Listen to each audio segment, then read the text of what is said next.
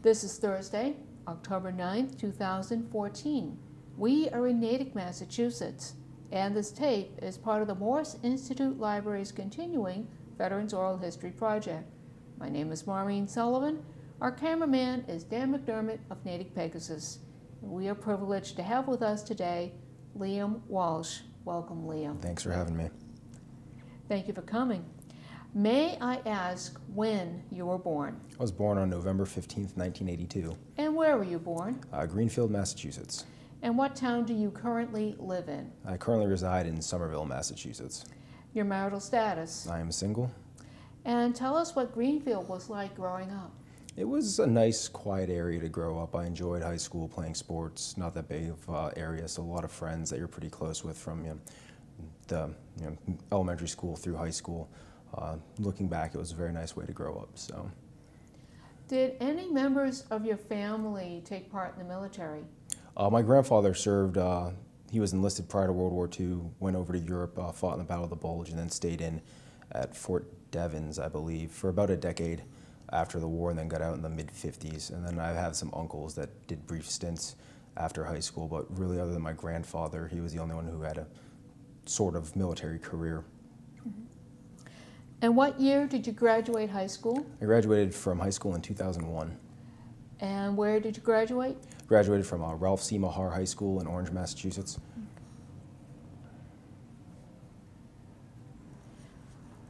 And I understand you did a year of prep. Yes, I went to New Mexico Military Institute in Roswell, New Mexico for a year for prep school to go to West Point, and then entered West Point in July of 2002. Why West Point? It's a world-class education. I kind of realized that in high school. The leadership development that comes out of the West Point is second to none. I knew that I wanted to serve, so the 5-year obligation for your time in education at West Point wasn't something that really concerned me. So it made sense at the time, and I'm glad it was one of the best decisions of my life to go to West Point. Tell us what going to West Point was like. It's demanding. I had done the prep year in New Mexico, which was a military institute, so I was kind of used to balancing academics with military lifestyle, but the academics at West Point were extremely demanding. The structure on your day, from the time you get up at around 5 or 6 in the morning through midnight or later doing homework, every minute of the day is regimented between classes, athletics, military drill and ceremony. So you literally have every second of the day pretty much allocated, which doesn't leave a lot of time for anything other than what West Point has for you. So it gets better as the 4 years go on. You get more privileges and whatnot, but especially the first 2 years were incredibly demanding. The first year, because as they call the freshmen their plebes, you're responsible for all kinds of shenanigans, if you will, to kind of learn how to deal under pressure. And then the second year, actually, I thought the academics were incredibly demanding, probably the hardest year academically for me. So it was definitely challenging, a worthwhile challenge, but challenging nonetheless. Did you specialize during your years in West Point? So I majored in military history, actually, which is something that's always interested me. Growing up, as a kid, I liked the Civil War a lot, so military history was always something I enjoyed, and I found it to be a very rewarding experience studying that, especially when I did my senior thesis. I looked at a study of the early U.S. Army involvement in the Vietnam War, and ended up doing a lot of oral history. Interestingly enough, here we are years later, but kind of gained an appreciation through mostly phone interviews, but listening to people tell their stories of this generation prior to what I'd be going into when I graduated in 2006 with the wars in Iraq and Afghanistan. And that is, of course, when you graduated from West Point in 2006. Yes. The wars in the Middle East were well underway. Tell us what happened as soon as you got your commission.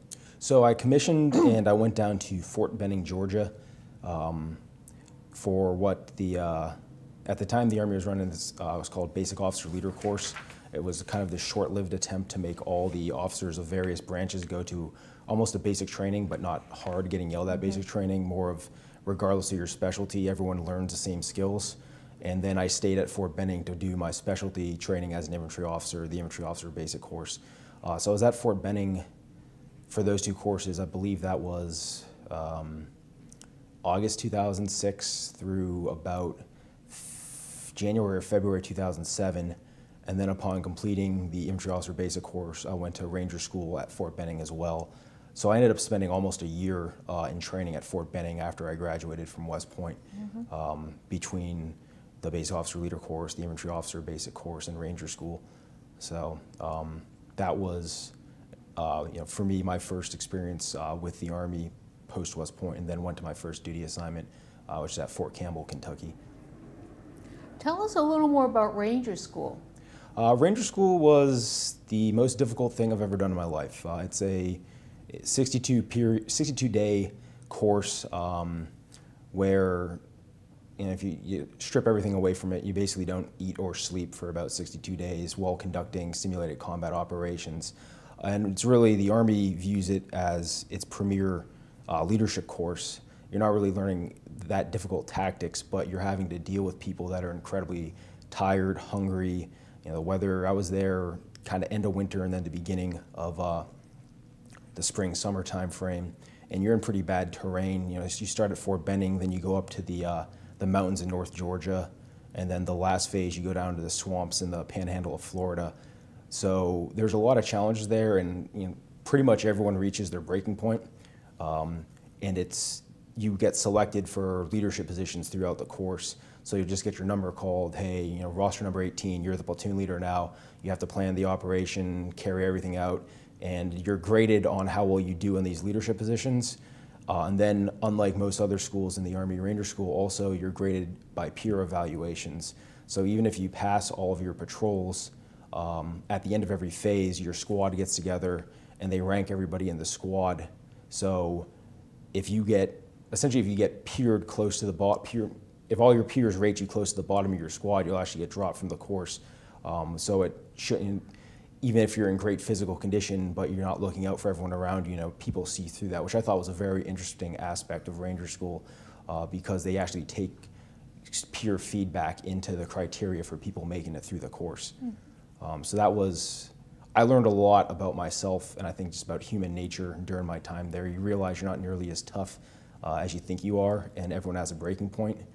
And also that you can get people to get through pretty much anything, working together and applying leadership into that. So, while you were at Fort Benning and then Fort Campbell, did you ever have a thought in the back of your mind that you might be sent overseas? Oh yes, it was going back to West Point. I was there. I think it was spring break my freshman year when the war in Iraq started. And it was interesting as a cadet at West Point to initially think, oh, hey, we missed this war, Iraq fell in a month or so, and it was like, oh, we missed this. And then you started to see over the course of 2003 through 2004, 2005, as the situation started to get worse. And then, I will always remember when I was at West Point, whenever a graduate would get killed, they'd make an announcement in the mess hall during breakfast or dinner when we had one of our mandatory meals. And you remember the first time it happened, and then it started happening more and more frequently to the point where it was, at least once a week in the height of the war. So it was interesting, going from being a freshman thinking, oh, we missed the war, because at that time Afghanistan didn't have that much of a U.S. involvement, to graduating in 2006 when it was arguably getting at its worst period, and realizing you're going to go over there. People you had known had already gone over there. Some folks that I had known had gone over there and been killed. So it was this transformation during my time there. So I think that made the training at Fort Benning all the more, you realize you're going to come out of here and as an infantry officer go be a platoon leader. So you need to learn what you're supposed to learn in this training, because there's stories of West Point grads in other branches that don't have as long of a training period. I had friends that, while I was still an infantry officer basic course, they were in Iraq 6 months after graduation. So you realize, that this is very real and likely happening. And then when I got orders to go to the 101st Airborne at Fort Campbell, it was well known that they were going to deploy to Iraq in the summer, fall time frame of 2007. So I knew, when I got done with Ranger School, you'll see some lieutenants at Fort Benning will try to hang around Fort Benning for a while and go to different schools and kind of just mess around for a month or two. I got done with Ranger School and wanted to get to Fort Campbell as quickly as possible to try to get a platoon, to be a platoon leader, and then to, you know, train that unit up prior to going to Iraq. Now you're at Fort Campbell, Kentucky. It's around 2007? Yep, I got to Fort Campbell in June 2007. And you have been assigned to be a platoon leader. Yep, I was a platoon leader with Delta Company, 1st Battalion, 502nd Infantry Regiment in the 101st Airborne Division, 2nd Brigade. So what were your duties? I was responsible. A Delta Company in the 101st Airborne it's actually a weapons company. So you'll have 3 rifle companies and a weapons company. The rifle company platoons are around 40 soldiers. The weapons company platoons are more around 18 soldiers. But at the time, the weapons companies, I believe the structure is still this way, whereas a light infantry unit's built basically on guys with their rifles and what they can carry on their back, the weapons companies were based off of Humvee gun trucks with 50 caliber machine guns or Mark 19s. And they were designed, and then TOW missiles, which is an anti-tank missile system. So the design was, this was the anti-tank company that would augment the other companies in a conventional fight against, you know, the Russians or someone like that when this was designed back in, I think, the late 70s, early 80s. So it was a smaller platoon, and my primary duties and responsibilities were, you know, you're responsible for the health, welfare of all your soldiers, the training and readiness, physical and tactically, of those guys. And, you know, but when I got there in June, it was pretty fast. I got there, we went out to Fort Knox, Kentucky, which is a pretty short drive away from Fort Campbell, to do some platoon level training. Within, I think by August, we went down to Fort Polk for what the Army does as a mission rehearsal exercise at one of the major training centers. So our whole brigade went down to Fort Polk to basically do our validation final training event before going to Iraq. And where is Fort Polk? Louisiana, somewhere in Louisiana. So we were down there in August of 2007, which was a pretty hot place. And that was, you know, we were doing counterinsurgency based training, trying to prepare the whole brigade, but, you know, I was focused on my platoon and what we were doing on going to Iraq. So, you know, I got there in June, that took me through September, and then I went to Iraq in October. And there was I think somewhere in there was about a month worth of leave before we went. So I really didn't get to know Fort Campbell too well before I went to Iraq. During the training, did you receive reports about the Humvees getting nailed by IEDs? By 2007, they had done a pretty good job at replacing. The non-armored Humvees were completely gone, and then the the generational upgrade of the armor packages on the Humvees had gotten better. And, you know, I was in my platoon. The majority of the non-commissioned officers were there in the invasion of Iraq in 2003, and then they had also gone back in a deployment 2005, 2006, which was they had a pretty rough deployment at that time. A lot of fighting down in the, what's called the Triangle of Death south of Baghdad. So you'd heard from these NCOs, you know, kind of the evolution from, you know, speeding into Baghdad in an unarmored vehicle sitting on sandbags to, you know, well, then we had armored vehicles, but they were still getting blown up. So we knew we'd be getting armored Humvees in Iraq when we got there. And then, so I think a lot of those concerns had gone by from, you know, the previous, especially 2003, 2004, early concerns of the invasion when they didn't go with that type of force.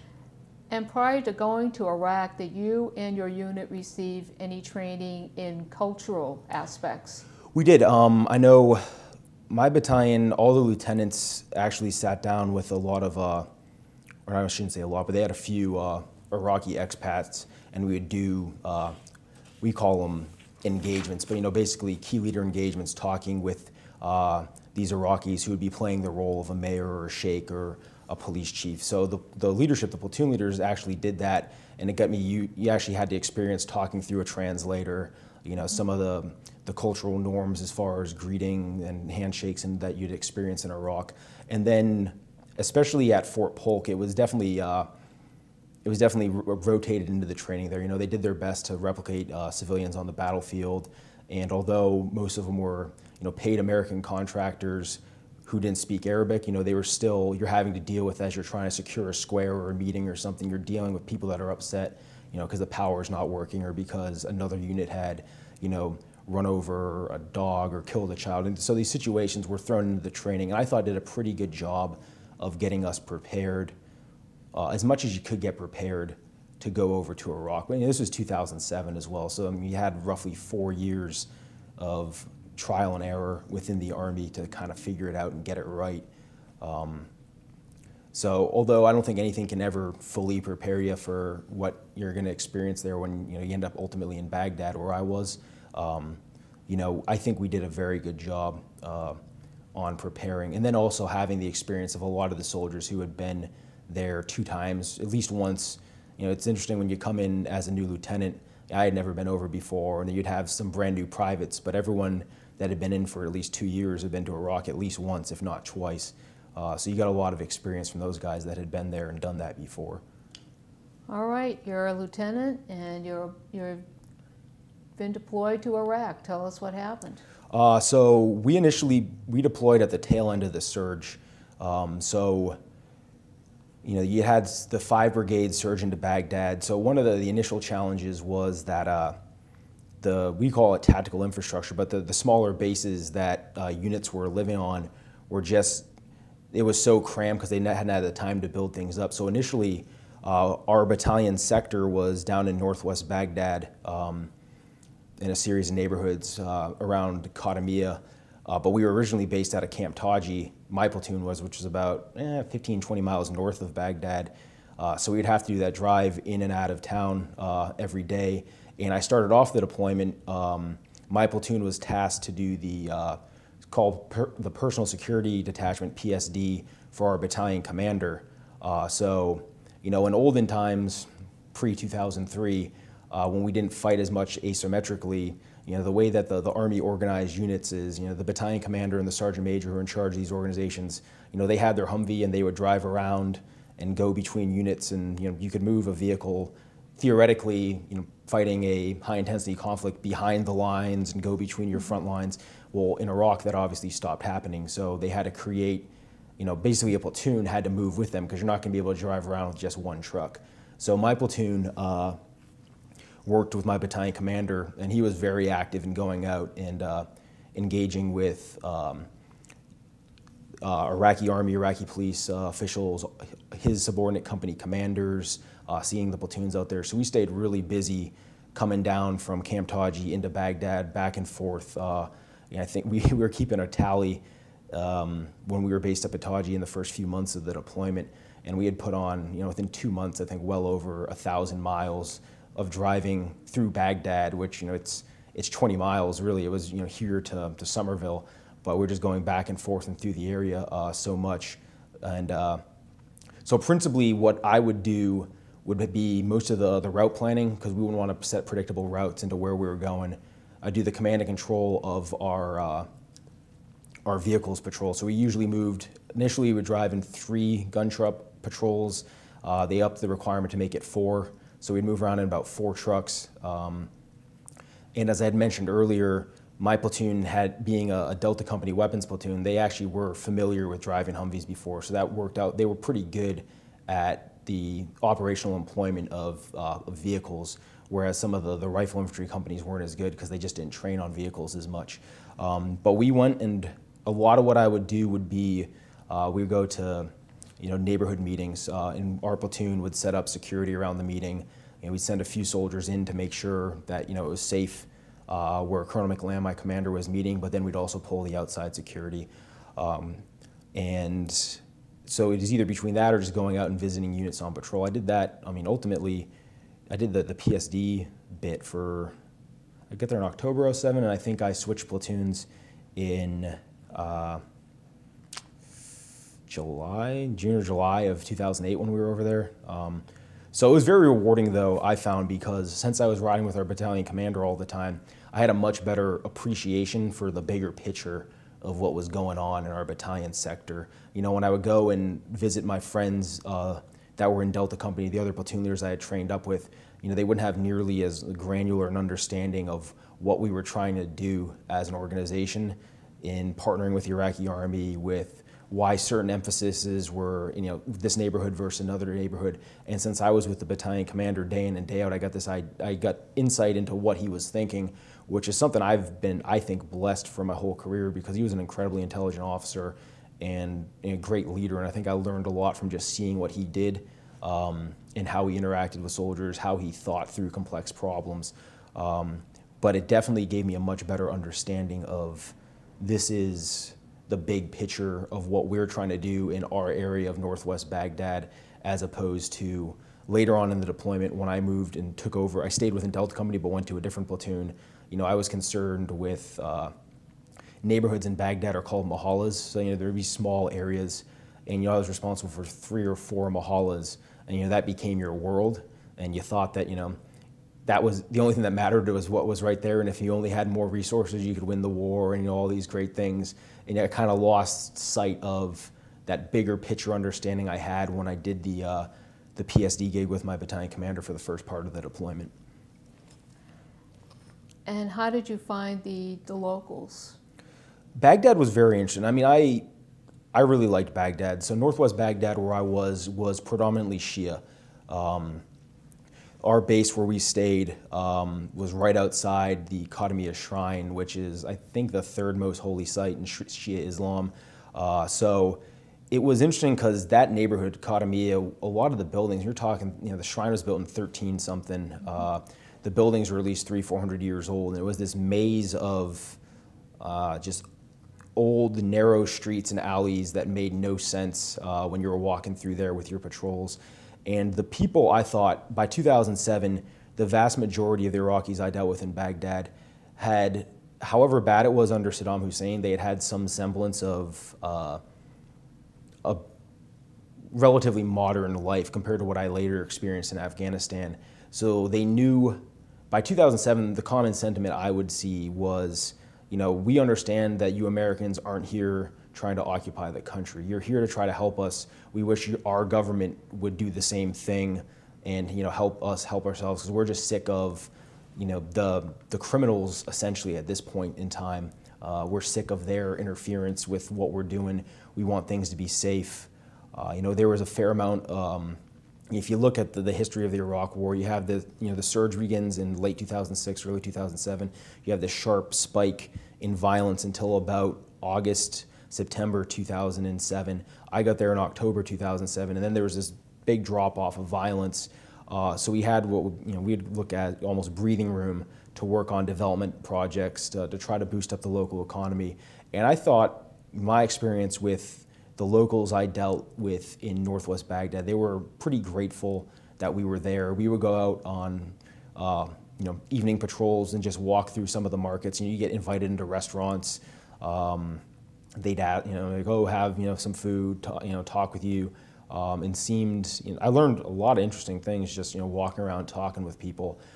There was obviously, I think you ran into a lot of, we call military age males, but young unemployed men that would be where you kind of get mean looks, and whether or not they were working for the insurgency or the criminal groups in the area, don't really know. But I think that the vast majority of the folks that we talked with were, I don't want to sound, everything was perfect, but they understood that we were trying to help. And their frustration generally had to do with their own government and their own security forces for not holding up their end of the bargain. That's at least what I experienced talking with people. Maybe they meant other things, but. While you were on patrol, were you always in full battle gear? Yes. So the majority of the time when I was, my first half of the deployment, when I was doing the personal security detachment, we spent most time driving around in Humvees, but we were wearing our body armor, our helmet, fireproof gloves, bulletproof eyeglasses, our weapons and whatnot. And you can fit, those are pretty small patrols. The Humvee only sits, driver, TC, you can get 5 people in a Humvee, but the gunner and the driver never get out, so you can only take 3 guys out of it. So if you're moving 4 vehicles, you're only putting, about 9 people, 9 to 12 on the ground. So it's a pretty small organization to be moving through the area. We were in Qadamiyya. I think the population was roughly 500,000 people in this one small nook of Baghdad. So we always wore our protective equipment. Our commander was a pretty big stickler on it. You know, these are the rules. Good units do the right thing because that's what good units do, is kind of one of his, you know, mantras. When I moved to the second platoon leader job I had, we did a lot more. The Mohallas we were in charge were right outside of our base. So we would just walk out the gate a lot and go walk through the community. And we found we did a lot of patrolling in the very early morning hours. You know, 3, 4 o'clock into basically through sunrise, because it would just get hot. And there were days there, I think we hit 125, 130, you know, degrees Fahrenheit, and you're wearing your stuff, you know, it's 70, 80 pounds of equipment. It doesn't breathe well, it's very hot. So that was what, you know, we would go out when we walked. At the same time, when I had shifted over to my second platoon leader job, we had just started fielding the MRAPs, the mine-resisted ambush protected vehicles, so the much larger, essentially what were supposed to be IED-proof vehicles that Secretary Gates had pushed so hard to get to the troops, which were good in a lot of ways in that the ones we had, you could fit so many more people in the back, because we would find tactically, if you're moving a Humvee, you can only fit 3 dismounts in. There's only so many people you could put, say if you're doing a raid on an objective. Whereas with the MRAPs, some of the ones we had, I think you could fit 9 or 10 in the back. So we'd have one platoon drive us out. All our guys would pack in one of these, we call them school buses. They'd drop us off at a place, and then we could do what we needed to do without having to worry about, and they'd leave with the trucks and go do their own thing. So that was, you know, very, it was a big force multiplier, I think, when it comes to the protection that we had with the MRAPs. And that was about, we got them pretty early on. I mean, I think within the first few months of coming into country, we started getting MRAPs within our battalion. Because I was doing PSD with my battalion commander, he refused to take MRAPs until the rest of the battalion had been fielded them, because he's like, I don't want to be driving around with these things if my soldiers don't have them. So we were actually the last platoon to go to MRAPs and stayed in Humvees the longest. And how do you spell that? It's just MRAP. Okay. Yeah. It stands for mine-resistant ambush protected. And they're essentially the large hulking V-Hulk vehicles, and the idea was, you know, you had the flat bottom Humvees, and when you had an IED underneath the ground explode, the flat bottom did not deal with that very well in most cases. The MRAP, since it was higher off the ground with the V shape, it deflected the blast, and they're much heavier, much bigger. One of the challenges we had with them is, and they sit, I think, about 12 feet tall. In a lot of Baghdad, you have very old telephone wires, internet wires running over, and you go driving through, and these things are so high, you know, the turret or the antennas would get caught. So, you know, our soldiers are smart. They would just take PVC piping and make like this guide, we call them. So when you drive through it, just guide the wires over the vehicles, because people would go, you know, they're relying on, you know, their TV cables and their internet and power, and you're tearing their wires and their livelihood down. So we didn't have that problem with the Humvees. The MRAPs came and it was like, ooh, this is a problem. They were still an issue where we were at in Baghdad, because a lot of the streets were just so old that you couldn't fit driving in a lot of places. Even the Humvees didn't fit in a lot of the streets. So we got pretty good as far as knowing the area where you could and couldn't go with trucks, where you had to get out, start walking. And when I was in my second platoon leader job, you know, we walked pretty much everywhere we went. But again, that comes at the cost of you're wearing a lot of very heavy, hot equipment. So. Yeah. So when you were on your first deployment to Baghdad, were you ever in the line of fire? Yes, we had, that deployment was in our area. As far as kinetic firefight activity, we only had one period in March of 2008. There was, I said earlier, we're in a Shia area, and most of the Shia militias rose up in the end of March of 2008 based off of Prime Minister Maliki made a push on a Shia stronghold in southern Baghdad. The Shia militias essentially rose up throughout the country, so our area, they rose up, and there was about a week-long period where it was pretty consistent firefights with these Shia militias. And it's interesting when you look at the composition of those militias, how much of them were criminal, how many of them were, you know, Iranian-backed extremists.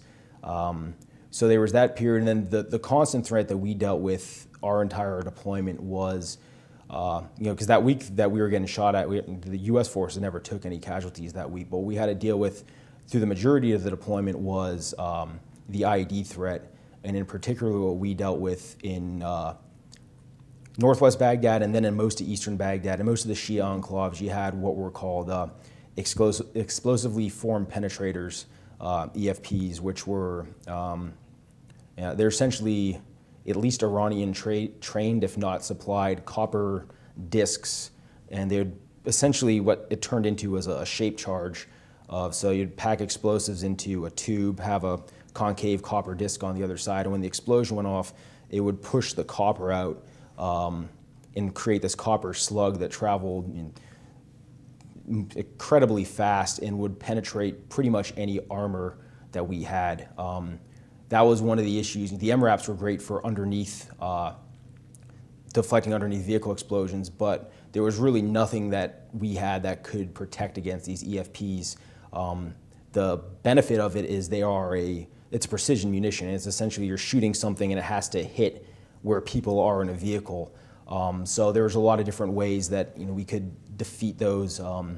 There's a lot of technical means that we had as far as preventing the initiation devices, but they also had to be timed pretty perfectly to hit where people were in vehicles. But that was one of the biggest challenges I had that deployment was there was a very, very, very low chance that there were going to be EFPs out there. It wasn't like some areas of the country where there was IEDs everywhere. But when one did go off and you hit a U.S. truck, the results were pretty much always catastrophic on that vehicle. So that was always in the back of your head. We call them TTPs, a tactic, technique, and procedure. When we would drive around and we would go about 5 to 10 miles an hour, because if you don't see this thing, and what they would do is it's kind of this pipe, and then they disguise it in the spray foam, and then make it look like a brick. And there's bricks and rubbish hanging around all over the side of the roads. So you have to just scan. We drive incredibly slow, scanning the sides of the road, looking for these things and possible indicators that they're there. Because if you didn't see one, it was going to be a problem. And there were ebbs and flows throughout the deployment of when the EFP activity was good or bad. Our unit was pretty good at as a battalion of finding EFPs, and we had a lot of locals that would give us tips on these things as well. But the EFP threat was definitely not a fun thing to deal with. And we also went through a period in early 2008 where we dealt with a lot of rocket attacks on our bases, particularly where I was at, FOB Justice in Northwest Baghdad. We had a period, I think it was in April 2008, and you were getting rocketed pretty much every day. We deal with a lot of sandstorms coming in through that time of year, and what the militants realized is a lot of our aerial assets, helicopters, other things we had that could see and quickly respond to rocket launches weren't up there. So they knew that if they launched rockets when it was in a dust storm, pretty much they could get away when they launched the rockets. And they were incredibly accurate with, I was always surprised because it wasn't like they were using military grade rocket launchers. In a lot of cases it was welded rails that they'd lay the rocket on and initiate it from there, and they're shooting them 10 kilometers away. When I think about the geometry, I was like, wow, these guys are pretty good. Because they were shooting a great distance, and that takes a toll. When we were taking rockets most every day on the base, because you never know, you're sitting there, browsing the internet or whatnot, and then you hear a rocket come in, and when that happens day in and day out, that was pretty harrowing, and it went on for a long time. That was not fun to deal with at all. So.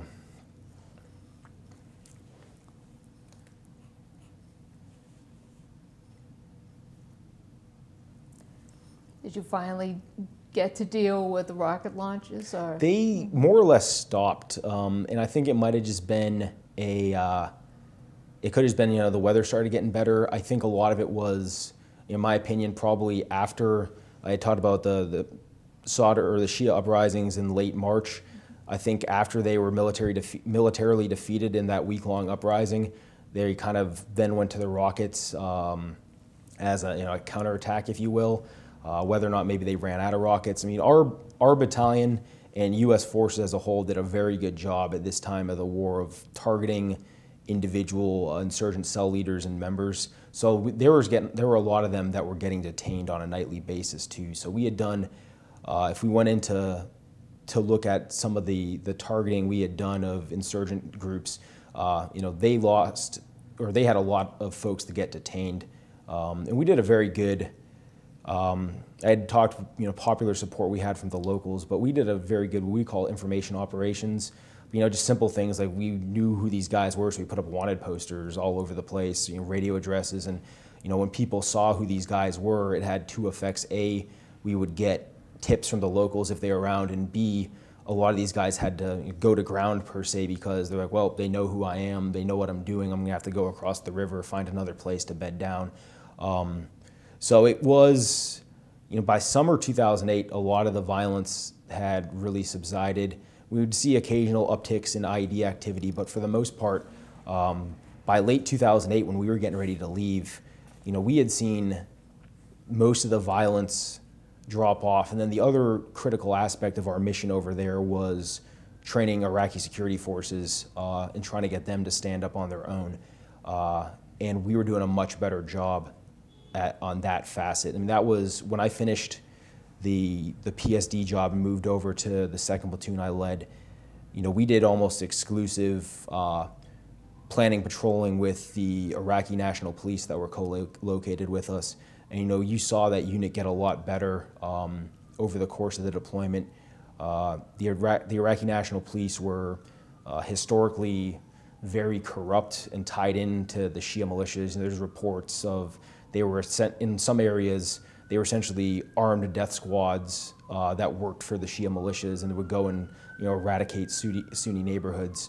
So that was what we kind of worried coming in and working with these guys. But they had just switched over the National Police unit we worked with, and I found the National Police battalion I worked with was their soldiers or policemen weren't the greatest, but they had very good leaders. There was 2 Iraqi majors that I worked with on a pretty much daily basis, and they had both fought the entire Iran-Iraq war for the Iraqi army, so they were very experienced militarily. They understood how things needed to be done. They were very willing to help us. They realized we had certain capabilities they didn't have, but we depended on them, especially in going after and targeting some of these insurgent groups. We needed to have local security forces with us because they could better interact with the population, understand what was going on. And ultimately, for us, it was also proving to the Iraqi people that their own security forces could take care of them and deal with these threats. So the further and further the deployment went on, we started pulling back more and more and letting them do a lot more of the stuff. And we saw by the end of the deployment, the National Police Battalion I worked with, they were going out on their own and finding enemy weapons caches that we wouldn't have known were there, but they would find. You'd see people actually respecting the National Police unit in the area. And I didn't work that much with the Iraqi Army. Other platoons worked with the Iraqi Army in our area, but they shared similar sentiments that people had thought that their security forces had gotten much better. And for us, it was initially in the beginning of the deployment, we would call them partnered operations when you go out with Iraqis. Initially, we wouldn't have to do that. We did a lot of unilateral, so just U.S. patrols. And by mid-2008, we weren't allowed to do unilateral patrols. We had to go out with partners, and I was fortunate where, I would plan these operations with the 2 Iraqi majors. We'd link up with National Police platoon, and we'd just go and patrol areas. And I think it was for a lot of the natives or the residents of the area, they saw, hey, the Americans are patrolling with these guys. Maybe we can trust the National Police because they had such a negative connotation before with them. Late 2008, when were you sent back to the United States? Late November, I think, 2008. We were originally scheduled for a 15-month deployment, and then the surge started going well, the drawdown started happening, so we ended up doing about 14 months and came back right before Thanksgiving 2008 was when our brigade came back. We were replaced, and that was one of our goals for our battalion was, hey, we don't want to be replaced. Success is not being replaced by a U.S. force, having this turned over entirely to the Iraqis. We didn't quite succeed in that, but we had come in with a 700-person battalion, and we were replaced by about a 150-person company. So you could see that it started, and then I knew some folks from West Point that were in that unit, and they continued to close down a lot of these bases, because one of the major tenets of the surge in Iraq was moving forces into the population. So getting off the larger bases and putting, we call them either, in Iraq it was either a joint security station or a combat outpost. And these were literally houses that were taken over, barricaded off slightly, and platoons operated out of there. And the unit that followed us, they spent most of their time closing down a lot of these outposts, consolidating and handing over responsibility to the Iraqi security forces. Before we have you leave Iraq, tell us a little more about life on base. Okay, I was fortunate. I've resided on 2 major bases when I was in Iraq. I had mentioned before Camp Taji, which is north of Baghdad, which is a pretty huge base. It was a very large Iraqi military base before the invasion. And so there was, I'd say in the realm of at least 10,000 American forces there. The Iraqi Air Force was still running out of there, so their nascent helicopter capabilities were getting trained out of there. And I would call Taji would be one of those super FOBs, if you will. They had Burger King, they had a post exchange. We kind of lived out. One downfall was where our platoon was, the compound was out in the middle of nowhere. So it was actually really difficult because we weren't anywhere close to phones or the internet or Burger King. So they were about a mile or 2 away. But when we were up there, I was doing PSD, and that was essentially, we were on call 24 hours a day. So it wasn't like we could just send guys off, hey, go get Burger King, because if something happened, we would routinely get spun up in the middle of the night because one of our companies had been attacked, and so they had taken some casualties, and the battalion commander wanted to get down there as soon as possible, or they were conducting a raid or something big happened, and he had to get down there. So we were always on standby, so it meant it was very difficult for us to get our guys over to where there were phones, internet, et cetera, et cetera. We actually, when we were at Taji, it was easier for us when we would drive to one of the company bases in Baghdad, and while we were waiting around while the colonel was meeting with one of the company commanders, our guys would use the internet that they had at one of these smaller bases, and that was easier than it was at Camp Taji. After about 2 months, our battalion moved its headquarters from Camp Taji down to FOB Justice, which was in Qadamiyya, where I ended up staying the rest of the deployment. FOB Justice had been the center of Iraqi intelligence in Baghdad. It was actually where they hung Saddam Hussein over on the National Police side. So the base is pretty big, and there was a very large Iraqi Army portion, a pretty small U.S. portion, and a very large Iraqi National Police portion. We had roughly, I think, about 500 U.S. on the base, then probably 1,000 each of National Police and Iraqi Army. And FOB Justice wasn't bad. A lot of my soldiers, since it was this old Iraqi intelligence building, they actually had, instead of living in tents, they had rooms. They had, 7 or 8 guys in a room, but they might have a sink or like a bathroom or something, or a shower in some of the rooms. And they had, in the basement, there was the U.S. force had put a pretty nice gym down there. And then what we actually had was a lot of locals would come onto the base every day, and they ran little shops where they would sell bootleg DVDs and energy drinks and soap and stuff you'd need like that. So pretty much anything we would need, you could get at FOB Justice. We paid local Iraqis. They we had a bunch of washer machines, so you turn in your laundry, they'd wash it. You bring your ticket, a day or 2 later, you get your laundry back. So it was actually pretty good.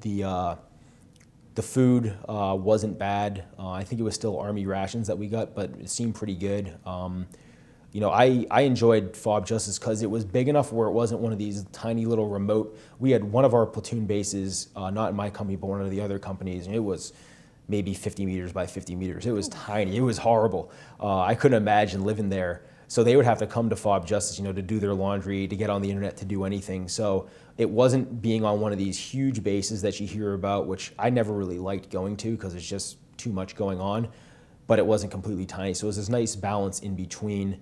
And when I ended up doing later on in the deployment, the patrols of the National Police, we just walked out the gate. we were in the neighborhood. You know, if we had, you know, if the dinner that we were having that night was bad, we'd just be like, hey, let's go on patrol and go buy falafels out in the town or whatnot, because, you know, we were there. So. Well, you mentioned the food. Were you MREs, local food, or? Mostly we had Army rations that Army cooks prepared, and then they'd have locals help with the serving of it. On operations, you know, one of the missions we had to do that we hated was there was a section of this major highway through Baghdad that had a really bad IED threat. So the entire deployment we had, within our battalion, a platoon was always sitting out there 24 hours a day. So we'd rotate through it. Usually it was 12-hour shifts that you did once or twice a week, and you just sat on a highway for 12 hours and watched traffic and looked for people putting in IEDs. So when you're out there, you're eating MREs. Usually we ate, if we were on FOB Justice, you'd eat what they had there. And the outside outposts had the same thing too. It's not terrible food. And then I ended up eating a lot of local food because I worked for the National Police a lot. Or we'd be at meetings pulling security and just ask, you know, their security guards like, hey, can you go buy us some falafels? Things like that. And then we ended up, we spent a lot of time, we would buy food, you know, just when we were out on patrol from local merchants, because I thought it was better. I got really sick like once or twice, but then I found that once you get sick once, it runs through your system, then you're good to go. So technically we weren't supposed to eat local food because of the health risks associated with it, but you know, the majority of our guys enjoyed it, you know, and we do it from time to time. It changed things up. But the food wasn't terrible. I mean, when I was in Iraq, I mean, we had access to ice cream like every day if you wanted ice cream, because we had, you know, freezer storage ability. And one thing that I thought was interesting, you know, in Baghdad, you're really not that far from what was considered Victory Base Complex, you know, the massive U.S. base at the airport.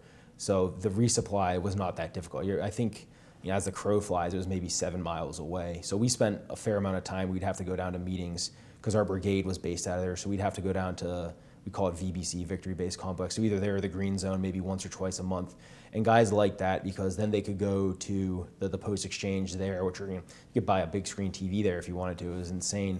But they could go get their Burger King. They could buy, you know, real cigarettes or whatnot instead of, you know, the cheap ones that they would get, you know, Pall Mall or whatever knockoff brand the Iraqis had. Just like, I don't think these are real cigarettes.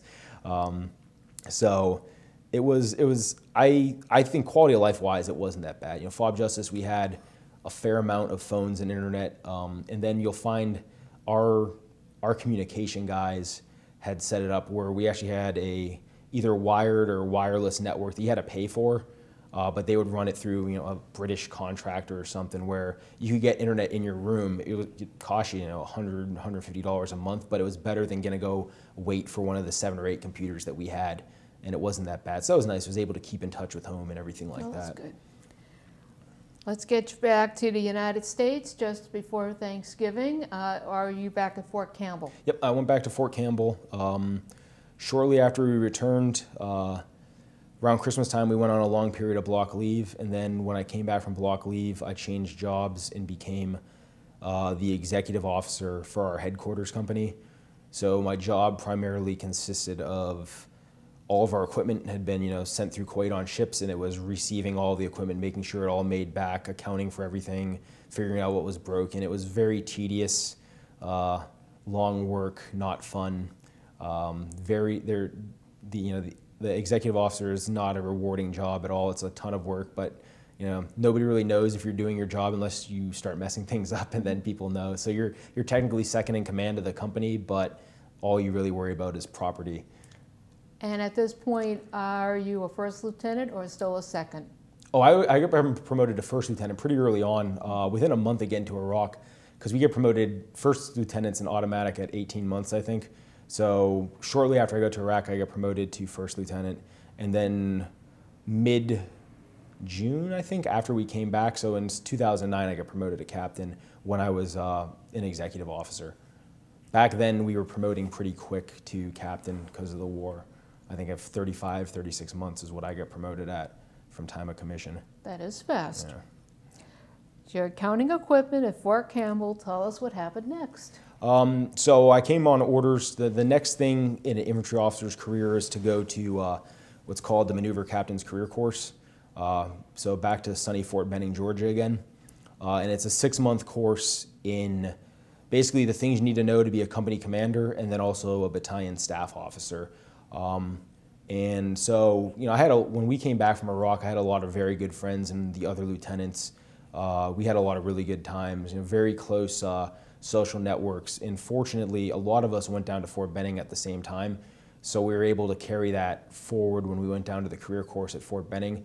And then also the career course at Fort Benning wasn't that demanding time-wise. So you know, we had a fair amount of time to relax and, you know, do what you needed to do.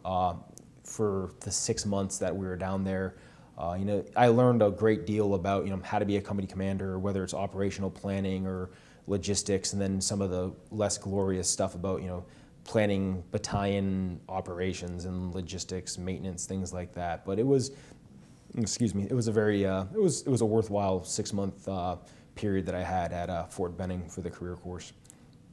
Now we are going to 2009. You Yep. finished at Fort Benning. Tell us what happened next. So I finished down the career course, I think early 2010, February 2010. Early on in the career course, our branch manager for infantry branch came down and interviewed to find out where you wanted to go next. Hey, these are the slots that are available. The Army, when it manages infantry officers, you either have light infantry units like the 101st Airborne or the 82nd Airborne, units that essentially are non-vehicle based. Granted, in Iraq or Afghanistan, everyone was using Humvees and MRAPs, but doctrinally they are not based off of vehicles.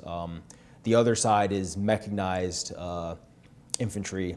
So you think of Bradley fighting vehicles or Stryker infantry carrying vehicles. So if you were in a light unit, basically you have to go to a heavy or mechanized unit your second assignment, or vice versa. If you're in a heavy unit, you go to a light unit. So I talked with my branch manager who is responsible for putting your next assignment. I wanted to go to a Stryker infantry unit.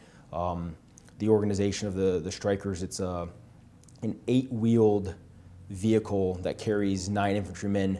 You know, the vehicles can travel upwards of 65, 70 miles an hour. It's a pretty, the Strykers came in, I believe, in about 2001. And for me, if I had to go to a motorized or mechanized unit, I wanted to go to Strykers versus Bradleys. Bradleys is almost like a tank. You still have guys in the back of a Bradley, but the Stryker just always appealed to me. So I requested to go primarily to Stryker posts, and fortunately was able to get my top choice of duty assignment, which was at Fort Lewis, Washington, with a Stryker brigade there. So I found that out probably November 2009, and then in February or March 2010, I did what we call a PCS, a permanent change of station, across the country from Fort Benning up to Fort Lewis, Washington.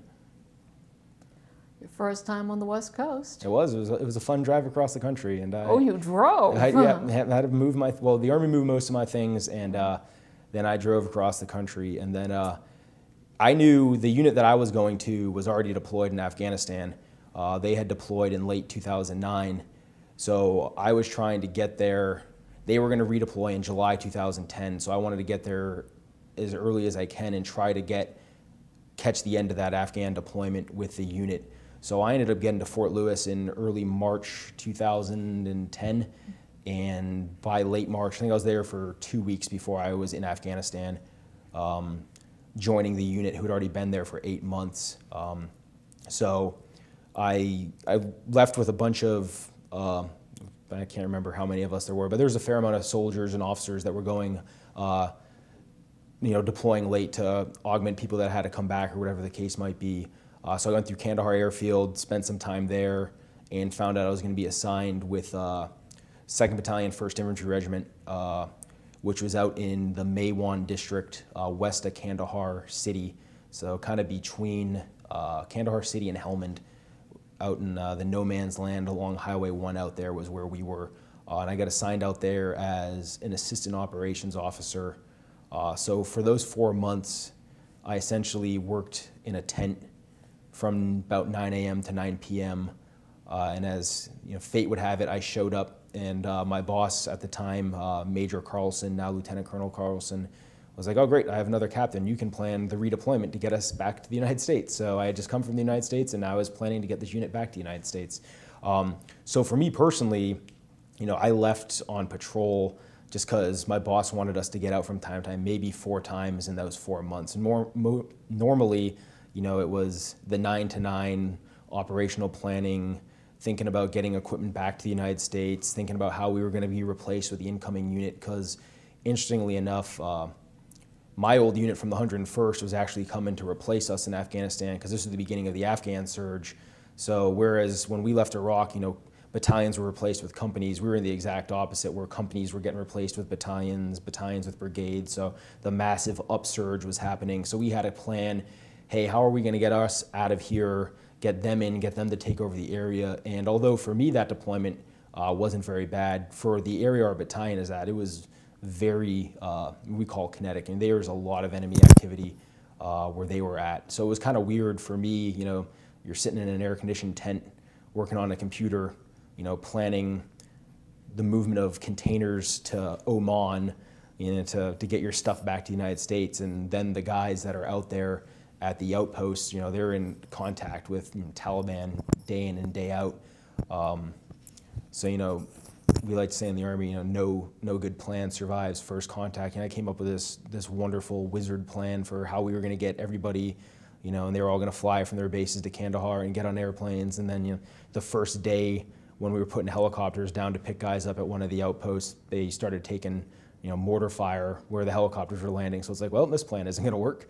So, you know, I had to come up with this, you know, my well-laid plans for 3 months had gone and fallen apart within, you know, 12 hours of implementation. So we, you know, had to come up with things. But that was an interesting deployment for me, just because it's this idea, you know, you're still an infantry battalion, but not everybody's fighting and doing things. You know, I'm sitting in a tent and working 12 hours a day. What had you been told about Afghanistan before you got there? Well, the unit I went to, at the time it was 5th Stryker Brigade, 2nd Infantry Division. They were the first Army Stryker Brigade to go to Afghanistan. And they were originally scheduled to go to Iraq, and then they got redirected to Afghanistan pretty late in their training cycle.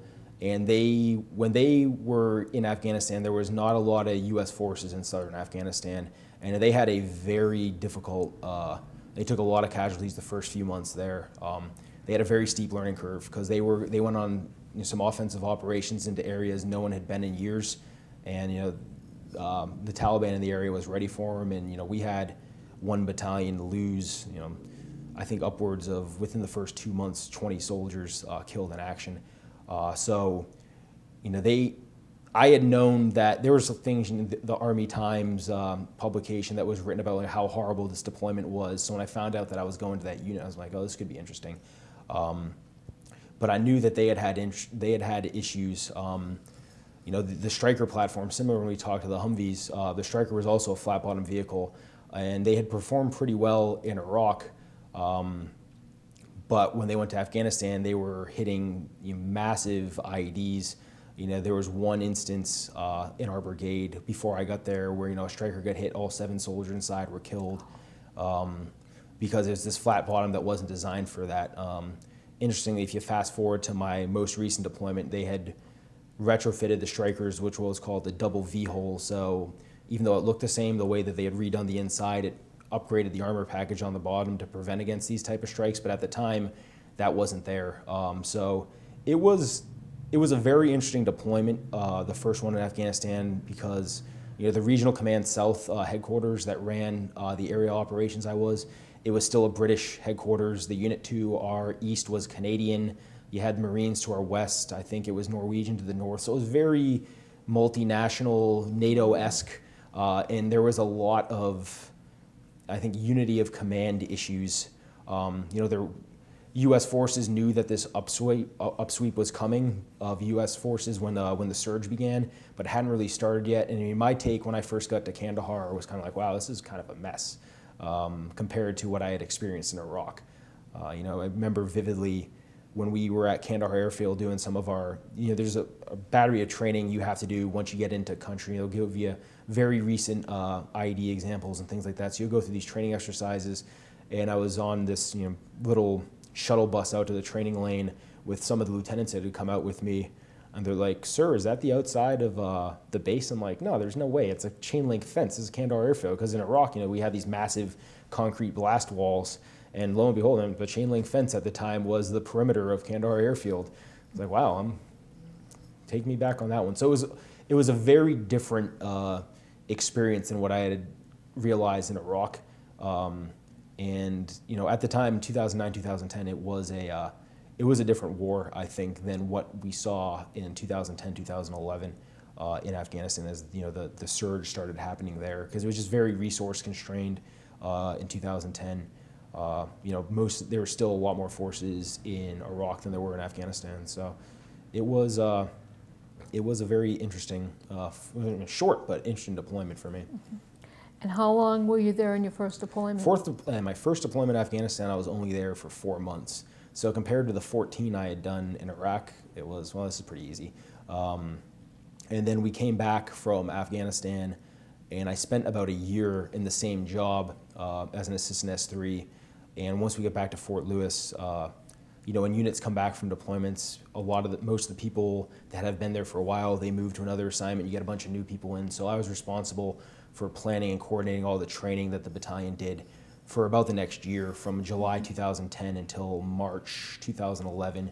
And in March 2011, I took command of a Bravo Company, 2nd Battalion, 1st Infantry Regiment. So I became a Stryker Rifle Company commander in March 2011. Tell us what happened next. So we knew we would be going back to Afghanistan. The Army had just recently, you often hear people talk about dwell time and how long people have between deployments. We knew that because the commitments in Iraq were going away, we were going to have about 2 years of dwell time. So that gave me about a year from the time I took command to the time I knew we'd be going to Afghanistan. So we trained, we did a lot of training. I took command. One of the challenges with Fort Lewis is that the training area there is not very conducive to motorized vehicle training. So we actually would have to drive 6 hours out to Yakima Training Center east of the Cascade Mountains, which is this desert. It actually replicates Afghanistan pretty well.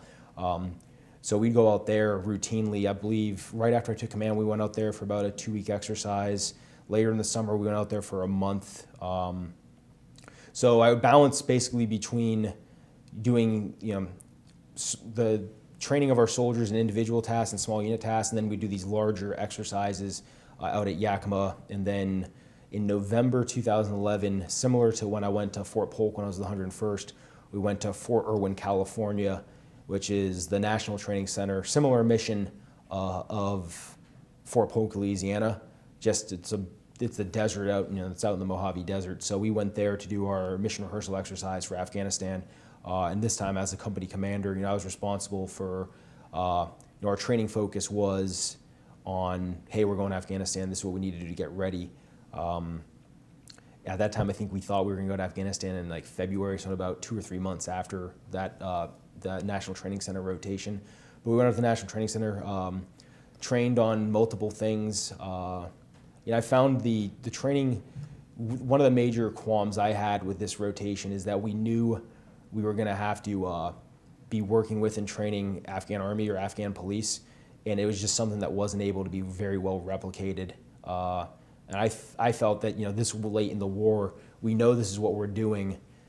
This should be a focal point of what we're training. And I understand we're not going to have an actual Afghan platoon to train with, but even with U.S. role players, I found it was kind of very limited in its scope, and it was kind of frustrating because I knew what our guys were going to be going into in Afghanistan when it came based off my experiences working with the National Police in Iraq, and I had known that the 2010 deployment, most of them didn't really work with the Afghan Army because it really was almost non-existent. So working with host nation security forces is going to be important, and I felt like we really kind of didn't get that out of the National Training Center. The other thing that was missing was the area we were going into in Afghanistan was inundated with these combat outposts. So, essentially every platoon in your company was living on its own outpost.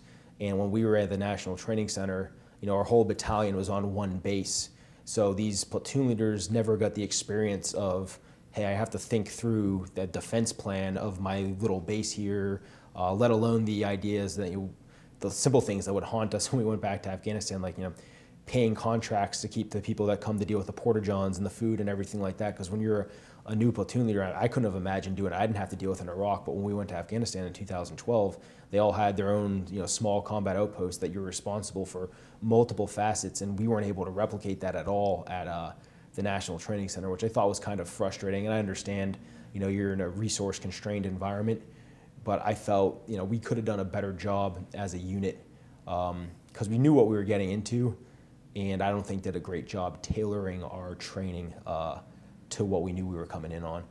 So we learned a lot out of the rotation, but I think there were definitely some things that we missed going that would have helped for Afghanistan. And when were you sent back?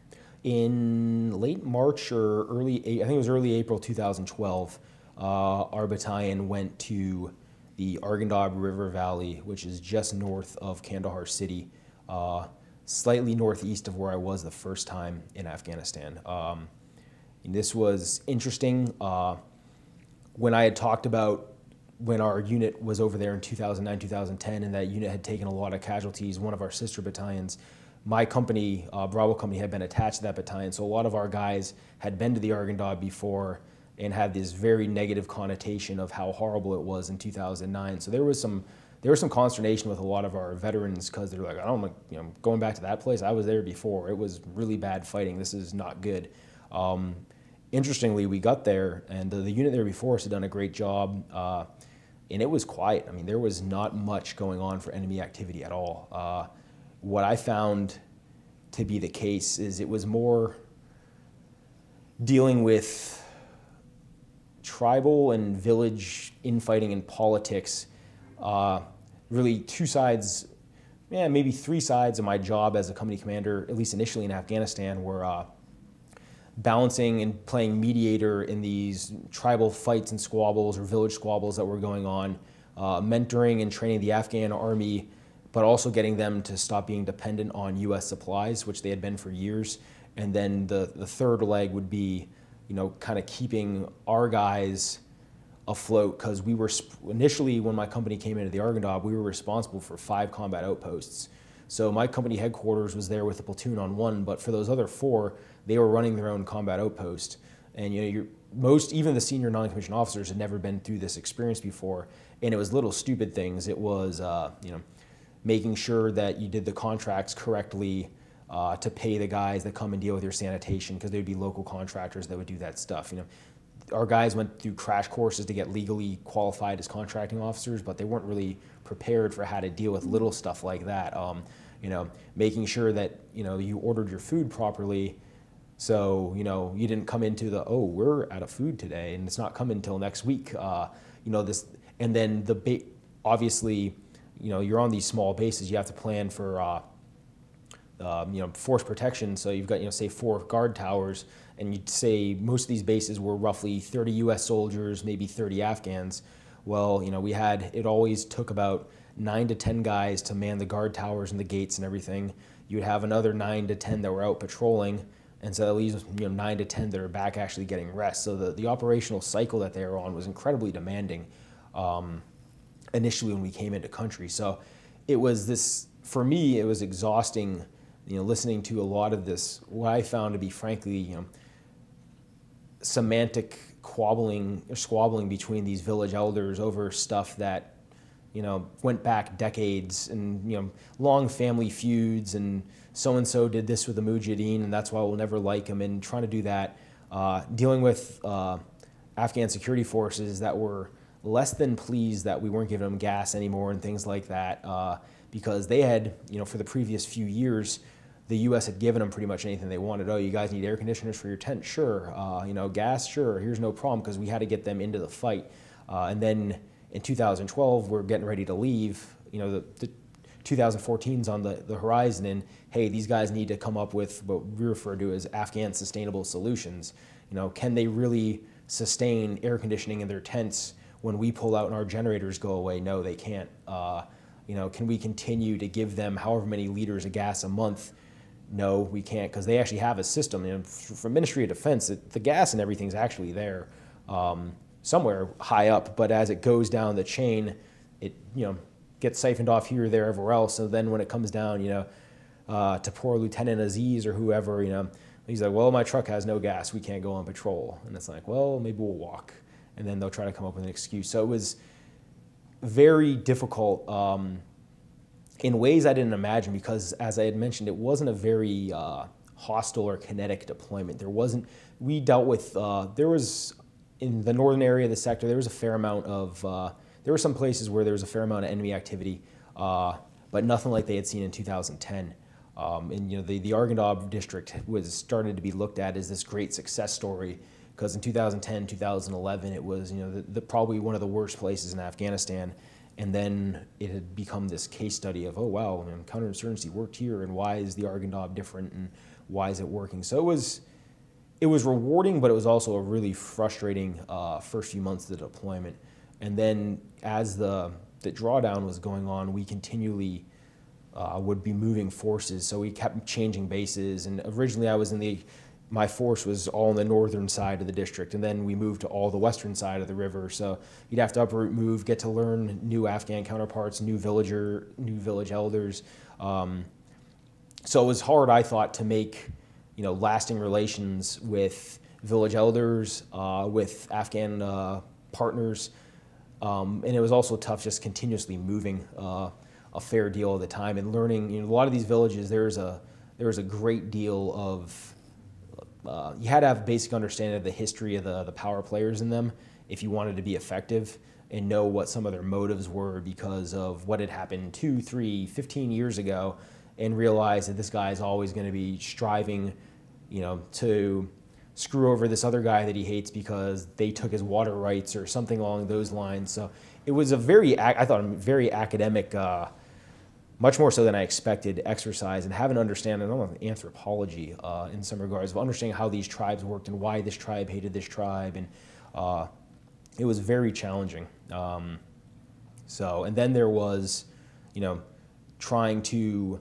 reduce our support to the Afghan security forces, but also have them go out and do more on their own. And I had some great Afghan army counterparts that, you know, U.S. forces would pull out of their base, they'd be left behind, and they stayed incredibly effective, you know, very professionally, did a great job. The areas that they were responsible for really respected the work that they did. But then I also worked with the national police, their Afghan national police, and also the Afghan local police, and then you had this full gamut of, you know, reactions. You know, you see a lot of the policemen were very, what we would call corrupt. They don't see it as being as corrupt as, you know, we would consider in America if, you know, the police just stopped you on the road and demanded money. It's somewhat acceptable in Afghanistan, but they're at a certain level, they would cross the line, and then the people would get upset. So it was frustrating for me because you want to go over there and help, but at that point in the war, we were, you know, we pretty much stopped doing construction and development projects. So you're only able to do so much. You know, had it been 2 or 3 years earlier, you know, hey, we're working with the district council and we're gonna, you know, build a bridge here or a well here. You know, we stopped doing that stuff. So you had a lot of people, the sentiment that I experienced with a lot of the Afghans at that point were kind of like, well, what are you guys really doing here then? And I was like, well, we're trying to train the Afghan army. But it was difficult because you wanted to help, but you were extremely limited in what we could do because of the resource constraints by the end. So. And how long were you on your second deployment? So my second deployment was a 9-month deployment. I came over in April. In November, I took command of the battalion's headquarters company, which was a whole different set of challenges. So I went from being what we call a battle space owner, someone that actually, you know, is responsible for an area of the district and, you know, the security and the mentorship. In November, I took command of a second company, the battalion's headquarters company. So I was at the battalion headquarters, which is co-located with the district government center, with the district police center, and with the Afghan Army Battalion headquarters. So I didn't have anybody in we call it a headquarters company, HHC. And HHC, I didn't really have any platoons that went out and did things for me. You know, I had a scout platoon, but they worked for the battalion and did what the battalion told them to do as far as like focused targeting. So me and my first sergeant's job was to run this monstrosity that was the district's police center, where you had about, I think we had about 150, 180 Americans there, about 300 national police, 300 Afghan army, plus the district government center, and nobody there liked each other very much. Oh, yeah, I had very good experience working with, when I was on the other side of the river with Bravo Company. You know, in the summer of 2012 across Afghanistan, there was this really big problem with what's called green on blue, where you had Afghan security forces killing Americans. Whether they were Taliban infiltrators or it was a personal feud, you know, it differs from case to case, but it led to a lot of changes in how we did business. You know, I used to routinely go to the other side of my, my compound and meet with the Afghan company commander of their police unit just by myself, you know, no weapon or anything like that. And, you know, it eventually got to the point where, you know, you cannot meet with the Afghans until we implemented, you know, they've done all these background checks on all their soldiers. And it was unfortunate, you know, because we ended up, you know, throwing up barriers where we used to have tents next to each other where we lived. We had to like build barriers. And I was blessed at where I was when that first happened to have, although I was there with both Afghan police and Afghan army units, the commanders were very mature. And, you know, when I called them in and had to tell them, hey, this is what's happening, they're like, hey, we watch TV, we know what's happening, we know this isn't your decision. And the other thing I was fortunate with there is that the army and the police weren't huge fans of each other. So like we gave the police their own compound, the army their own compound, and since they didn't have to deal with each other anymore, they thought it was the greatest thing ever. They're like, oh, the Afghan army guys weren't laying on the grass talking on their cell phones all night. This is great, you know, they stayed to themselves. So we had I thought a very good, as best relationship we could have to overcome these challenges of, hey, I trust you guys and I don't think any of your soldiers are gonna kill my soldiers, but this is what's happened in the country. When I went to the headquarters company, that was not exactly the mentality there. There was a lot of ill will between the Americans and the Afghan police there. I don't know all the history behind it, but we actually had, before I went there, you know, Afghan police officer had sexually assaulted a female American soldier there at the gates. I mean, just bad things were happening. There were verbal altercations, physical altercations, and so you're looking through this lens of, you see what's happening throughout the country, and like, this place is prime for something like this to happen. So me and my first sergeant had to work a lot with trying to manage just tensions there and, you know, make sure that we could coexist with the police. Because again, this went back to, we were no longer giving them resources. So when we used to be giving them resources and let them do this, that, and the other thing, they didn't mind so much. But now that we were, you know, in a lot of shapes, you know, squatters on their base because we weren't doing as much, supporting them was kind of their site, or the way that they saw it, it became a very big challenge managing those relationships because, you know, our battalion commander would have a good relationship with their battalion commander, and, you know, everything was great between the two of them, but then when you dealt with like the interactions with the soldiers, you know, it was too small of an area for that many people to be together of different culture. It was one of the bigger challenges I've had in my time as an officer, period, because there were just not good solutions. And I had come from a place where we had been able to work relationships and coexist very well, and it was frustrating to not be able to really make it happen over there. So I only spent about 2 months, because we ended up redeploying in January 2013, so I only spent about 2.5 months over there at the District Police Center, but it was a very tense 2 to 3 months. And it was, you know, this was just a small base that, because the district center was there, that's where it had to be, and it was on the side of this mountain, and it was not very defensible. And then you have a bunch of, if it was all the battalion headquarters soldiers who do all the mundane, you know, the personal administrative and the communications and the intelligence stuff, you know, they're the unsung heroes of the unit. So in a lot of cases, their morale was kind of low. So keeping those guys, you know, involved and not getting too down on themselves. And one of the big things me and my first sergeant did is we made a huge deal out of Thanksgiving and made it, you know, into this pretty big, almost, you know, celebration where we had a small shooting range. We had like a turkey shoot, like target competition up there, basketball tournament, like boxing tournament, a huge meal, and try to give all the guys and girls that were on the base an opportunity to kind of relax and, you know, unwind. Because it was both between us and the Afghans, then I think just internally with the U.S. force there, it was a tense situation, because I think when you put soldiers on a small base, there's only 30 of them, and they're going out and they're patrolling every day, they see purpose in what they're doing.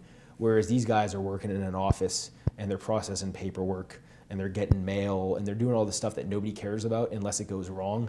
So I know it was difficult for the staff soldiers to go through that. So that took us through our redeployment in roughly January 2013. I think I was one of the last ones out when we left in 2013. And where were you sent? I went back to Fort Lewis, Washington, and I had been at that for about the previous 6 months. I'd been looking for what I was going to do when I finished up company command. So I had done a thing, a retention incentive program when I was at West Point, where instead of doing the standard 5-year commitment, I agreed to do an 8-year commitment. But at the caveat on that was at the completion of my company command, if I still want to stay in the Army would send me to any grad school I could get into. So while I was in Afghanistan, I was applying to grad schools. I ended up applying to several schools, got into the Fletcher School at Tufts, and decided that was really where I wanted to go. And they were great because they had early notifications. I found out in November when I was in Afghanistan that I had gotten in, which was nice. So we came back to Fort Lewis, and the same process is all, a lot of soldiers started leaving, going to other bases, new soldiers came in, and you just start going through that cycle of, training new soldiers on individual tasks and start building up to collective tasks. So we spent that summer, the ROTC did their annual summer training at Fort Lewis for a decade, so we got tasked for about a month and a half to support that and run the land navigation lanes for the cadets and do some other things. But we just went back to the normal training cycle until I ended up leaving in August 2013 to come out here to the Boston area to go to grad school at Fletcher. So, and then I've been there for the last year now. And what are you majoring in?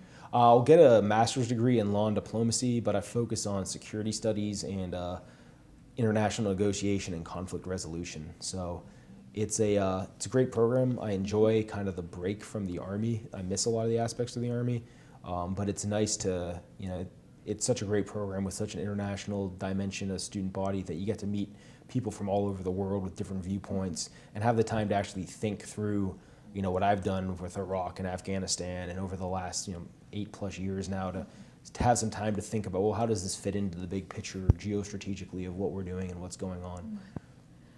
And are you still in active service with the Army? I'm still active duty, yes. So I'll owe them a long time for grad school since they're paying for me to go to grad school. I intend to keep it a career at this point in time, so it doesn't bother me. I like the Army. I want to keep doing this. And I figure, have the opportunity to kind of be out of the Army for 2 years, go to grad school. My family's close by, so I can see my mom, my brother, my niece. It's a nice change of pace. I'll graduate this upcoming May, and then I'll go to Army Command General Staff College at Fort Leavenworth, Kansas. So it'll be about, with the 2 years at Tufts and then another year at Fort Leavenworth, it's kind of a long time away from the Army, or at least the operational Army, before I move on to wherever my next assignment after that will be. So. And of course, in speaking with some of fellow Iraq, Afghanistan veterans, they've been talking about the first thing they realized when they got home, they could see green again. Yep. Now, coming home is always tricky, I think. I personally, I had a tough time coming back from Iraq. It was just, you spend 14 months someplace else where you're doing life and death decisions day in and day out. And then when you come back, there's a lot of trivialness in, day-to-day life. Even as an active duty Army soldier, it was always, frustrating. For instance, as a platoon leader, you're able to take out 18 soldiers and go patrol and, risk your lives and, possibly get killed. And then you come back and you can't run a rifle range where nobody's moving. You're just standing there and shooting. You need to have a captain or somebody running, So this, the loss of almost autonomy, it's difficult to deal with. And then I think at a more internal level, I felt, at least in Iraq, that each and every day we made a difference in what we were doing there. And then you come back and it's like, you're not making or at least you don't feel like you're making the same amount of difference. I mean, it's frustrating for me to see, what's happening in Iraq now, because I will go to my grave feeling that what we did made a difference at the time and made it a better place for, the people in Northwest Baghdad. And to see what's happening now, it's definitely frustrating.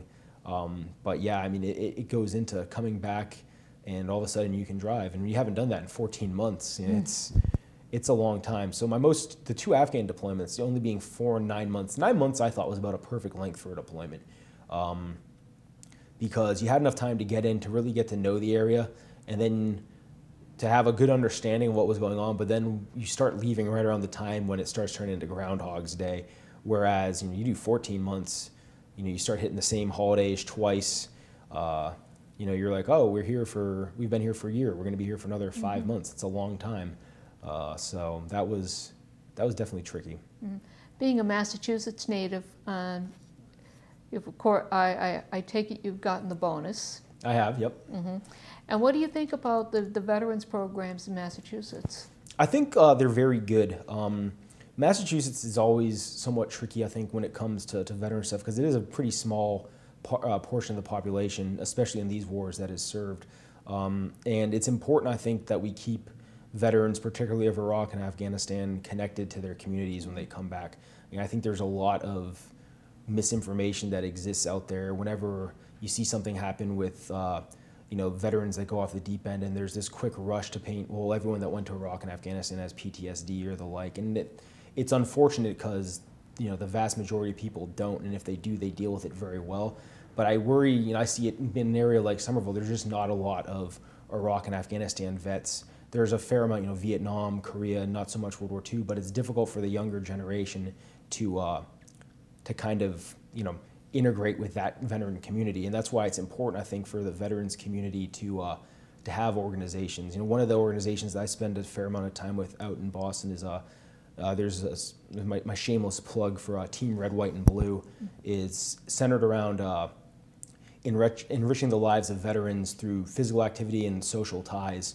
So we'll do a lot of 5Ks, runs in Boston. It's a nationwide group, but it's good because it's an area where, say I had come back from Iraq the first time and chose to gut out and lived in Somerville, and I don't know any other veterans. I even, as a captain in grad school, had a difficult time because all of a sudden you don't have people that have been through like experiences that you can talk with and really understand. So that's why I think it's important to have organizations like Team RWB that try to bring veterans together, but also get them tied to their community. One of the things I've always found impressive with Team RWB is there's a fair amount of never have served, civilians from the community that just want to be involved and try to help. And that's very important because if we don't do that, you run the risk of people, going to the far extreme. The stats are, I think, 22 veterans a day commit suicide, and that's, that's a national tragedy.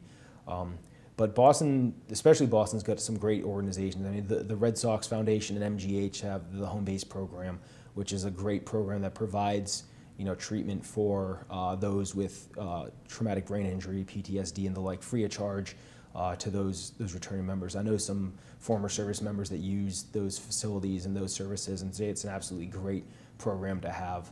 So, I mean, I'm proud to be a Massachusetts veteran. But I do think it's a smaller community than some states. Liam, given your future plans, do you think you're going to be deployed to the Middle East again? I don't.